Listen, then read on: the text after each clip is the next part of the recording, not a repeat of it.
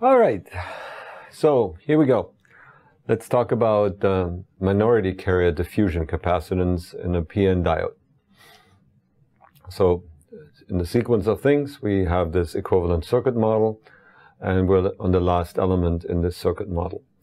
Now, so far we looked at the majority carriers and worried about the response of the majority carriers on this side and on this side of the junction. But we're also injecting carriers in forward bias in this direction here and in this direction here, like what we had sketched before. Now under AC, these carriers might trickle down like this. There is a response on the minority carriers. And they have to be moving through diffusion. So they move in a different way, or are accelerated in a different way, if you will, than from an electric field, but they're really driven by the diffusion of their concentration. So what we're doing now is we're again assuming that we have a electron density that is the normal density of states under zero bias. Then we apply an electron density that is under DC bias. So that's this excess carrier density that sits up here for P and N. Here in this is written down as N. And then we modulate on top a signal here that we represent as an AC electron density with a complex exponential. And since this is an electrical engineering course, we write this as J. Some physicists would have an I here. All right. Now we write down the same expression again for the diffusion expression for the electrons. We have now written down this multiple times where we calculated an electron density under given circumstances with or without generation recombination. So if you have Rg, this is actually not a straight line, it's more like a decaying exponential. We've done this now multiple times. This is the differential expression that we have written in the past, so I'm just citing it here again. Okay, and all I'm doing is I'm plugging N into this differential equation, and I'm identifying a couple of terms. All right, so now I'm going to do the differential here. And if I do this, the only time dependence I find in this term, of course. So I pull down this guy here and have a JW in front. And I'm expanding the term on the right according to the elements I have in the sum. Okay? So I find the DC component and the AC component. And the AC one is the only one that has e to the JW expression in it. Okay? So the DC component I can pull together like this. And I can obviously solve this again. And if I have a recombination generation term, then in general, like what we have with this tau, so I actually see an exponential decay like this. And I can have effectively a diffusion length that we had defined. So nothing new here. We have effectively done this before. Now for the AC term, I find something equivalent. I can write down the same type of expression, but except for having an L, I'm going to label this decay rate an L star, which then turns out to be very similar looking to this guy here, but it's divided by 1 plus JWTN. And so I have a complex minority carrier lifetime, if you will, that looks just like this. It's modulated by 1 over J omega tau. Okay? So now let's look at the boundary conditions that we have in the system.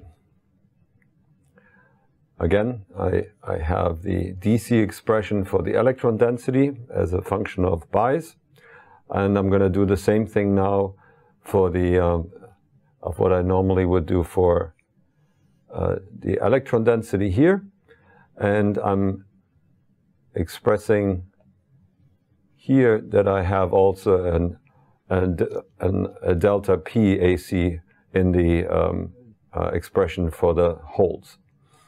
Okay? All right, so I'm going to neglect this term here, and I pull out the AC signal with the, like this here, in 2 exponentials. And I'm going to Taylor expand this expression with AC bias, okay? Because I have this term in the exponent. So I'm going to expand this term here as a Taylor expansion, and I'm going to keep the first order because it's a small signal. All right? So now for x equals 0, I have an expression right here that I can determine my boundary condition for the decaying function that we had calculated. So here we go. I'm neglecting the exponentially growing term.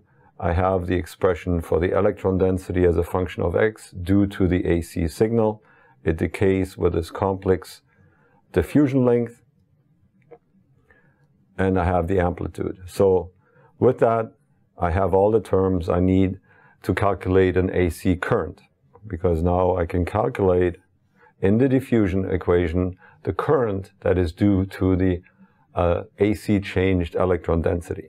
Okay, so I just plug this in, and again I have a dependence on the AC voltage, and I have the, as expected, a DC bias in that term. Okay, so that's my AC current, and now what I'm defining is AC current over AC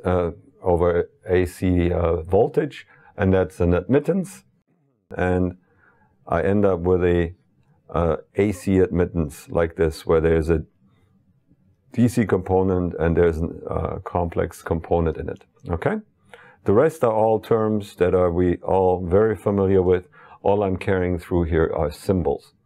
The essence of the message here is that if we wiggle electrons here, minority electrons here, their change in time on the minority side is determined by the diffusion and the relaxation. And I find the diffusion and the relaxation in L star and in the tau. Okay? So that is how the diffusion piece on that capacitance comes together. Okay, so here they are. There's L, the complex diffusion length, and you have a complex minority carrier lifetime that is now frequency dependent. All right, now we can measure these AC admittance that consists of 2 components. We can just take it apart like this, and in general that's this term, and we have to figure out what is the conductance and what is the complex part, like this. So we can separate this in real and imaginary parts, and you can measure those. And the interesting thing is that for very large frequencies, you're operating on this branch and on this branch. And interestingly enough, these are exactly of the same size. Okay? So you can separate, after you separate the parts of the imaginary and the real part of this expression, you find that for high frequencies, these terms are exactly identical, right? So for high frequencies, this square root dominates, and you end up with an omega tau, and same here with an omega tau. Okay? So here again, the conductance as well as the diffusion capacitance goes as 1 over omega tau. So they are acting exactly opposite to each other, and the product of them is frequency independent. All right, so we have all the AC circuit elements now. It's really relevant for a lot of analog applications. I mean, you certainly have antennas in your phones, so you will have to pick up signals that are transmitted over air. The small signal parameters always refer to the DC operating conditions. These are nonlinear parameters.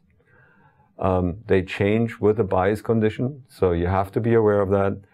And it's important to distinguish between the majority carrier and the minority carrier capacitances, and we had identified the physics. The majority carrier respond within the dielectric response time, so virtually instantaneous, versus the minority carriers that are injected across the junction react on diffusion, so their response is much slower.